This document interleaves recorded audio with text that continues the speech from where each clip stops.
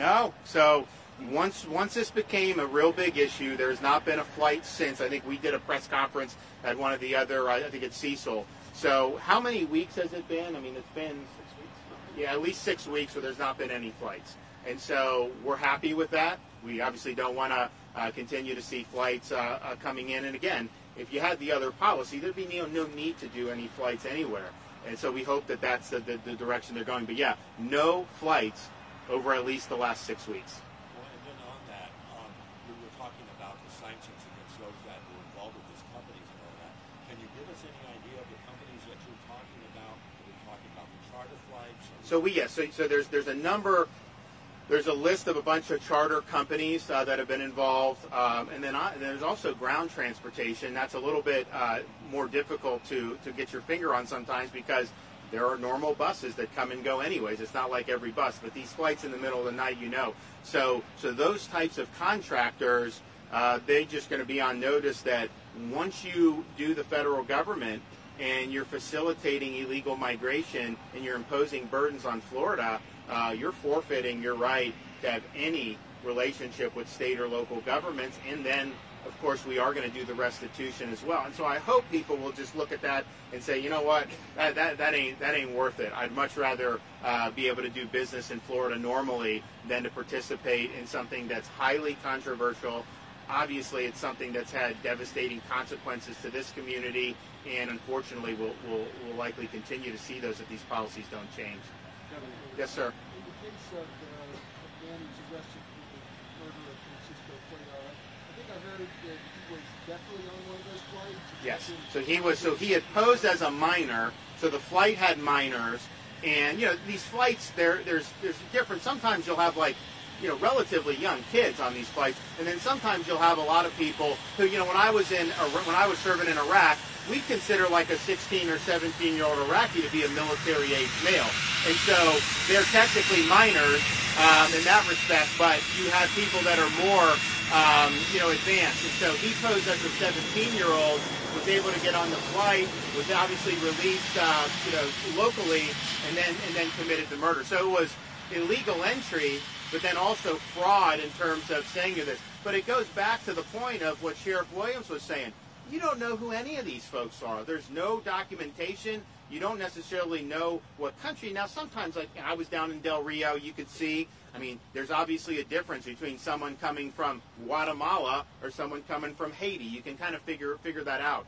But at the end of the day, you don't know. And you also have folks who have been in other countries. So maybe they're from one country, they left, they've been living in another country for years, but then they say, hey, you can come across the border, so now they're deciding to come to the United States. I'll tell you, though, it has destabilized some of these communities in different parts of Central America in particular, and my view would be, if they knew that this wasn't viable, much more likely to work and do things to help their own communities there. But when you're told, hey, just come across the border and you're fine, some people are doing that. It is, though, very hazardous.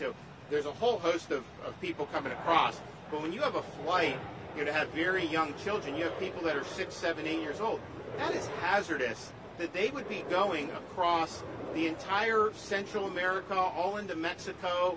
It is, as Larry said, this is not working out well. Just think, as a father of young kids, I don't want my kids out of my sight. I would never allow something like that to happen. But you got a lot of bad things going on. The cartels are taking advantage of it. There's human smuggling, and it's just a really bad situation. So for us to be, as a country, basically facilitating that's really, really bad policy. It is very hazardous to have somebody who's that young being illegally crossing international borders. That is just not a policy that we should want to entertain at all. In the 6 weeks since the flight stopped coming in to Jacksonville, have you seen any change in cooperation from the Biden administration and your office? And in totality, does your office have any sense of how many individuals have been brought to the service? So we don't have a sense overall. Now, we do know the certain number of flights here. We have a rough estimate about how many people would have been on the flights. So what has happened since? They have changed the policy, and when we're litigating against them, from notice to report to notice to appear. and that's a very positive movement. Now, they're fighting us on providing documentation in that case. And our view is we want to know why you're making these decisions, because this goes into like administrative law and all this other stuff. And they've been very, very difficult, would you say, in terms of not providing anything in terms of that type of cooperation. And so in some respects, it's a litigation strategy, because what they're going to say is, well, we don't really even have a policy, so how could the state, be suing us on it? So I think they're trying to do a little end run. We hope the court doesn't accept that, because that would create some bad incentives. So we're at loggerheads on that case, and I think we'll continue to be. They're trying to get it dismissed. They did make the important concession, but I think ultimately push is going to have to come to shove on that. I do think having an adverse ruling, which they've already had for Remain in Mexico, that's very, very important, because that's a key to really shut off a lot of what we've seen in terms of the illegal migration across the southern border into Texas. So hopefully we will get more positive results in our lawsuit, and then we can see. But my sense is there's not going to be voluntary reappraisals of what they're doing. If they feel that they may be vulnerable legally, then I think they'd be more interested in maybe doing something. But I don't think it's going to be because all of a sudden they've had an epiphany and say, you know what, our policy hasn't worked. I mean, I think, as John said, yes, I mean, look, there is incompetence involved, because when you have people on a runway for 10 hours sitting there, that's not good. But a lot of it is intentional, and so you have what you have. So hopefully we'll win our case. These reforms hopefully will protect Florida, will disincentivize folks from wanting to facilitate these policies, and I think everybody will be better off as a result. Okay, thanks so much. Great to be here.